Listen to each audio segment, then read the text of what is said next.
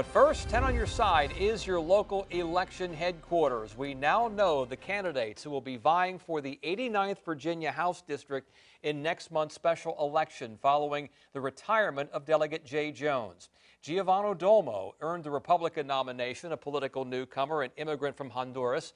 Dolmo served 10 years in the U.S. Navy, currently a pastor and tutor for local children.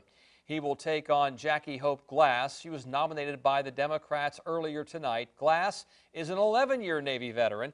She currently is a social entrepreneur, according to her website. The special election is January 11th. And now, weather is next.